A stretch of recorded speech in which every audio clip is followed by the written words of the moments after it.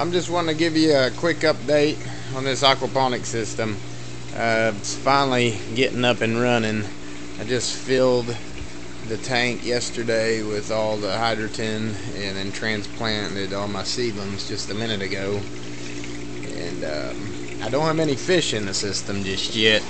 It's cycling right now, as you can see.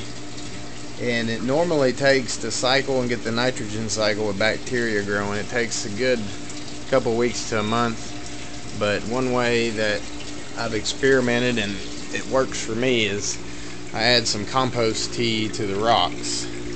I just pour it around the plants. I think I poured probably about 2 gallons into the bed here, and that really speeds up the cycling process. And I've got a new air pump, one of these commercial air pumps, so it's really brewing away. There's the compost tea. I started it about a day ago and it's going really good. There's the compost part of it.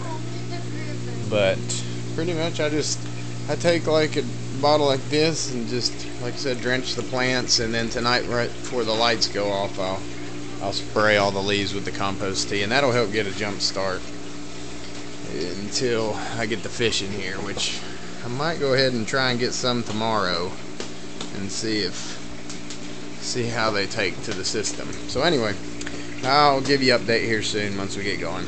Thanks for watching.